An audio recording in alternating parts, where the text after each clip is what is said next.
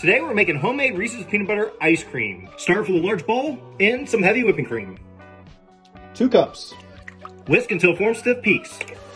You know you've done it right when you can hold it over your head and nothing comes out.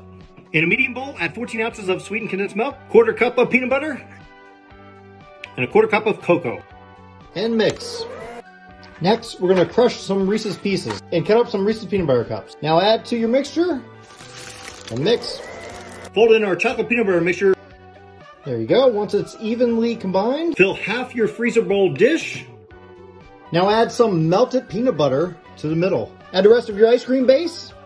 Tap it down and decorate it some more. And put it in the freezer overnight. The next day, pull it out. Scoop out your delicious ice cream. A fresh Reese's peanut butter cup. And now for the taste test.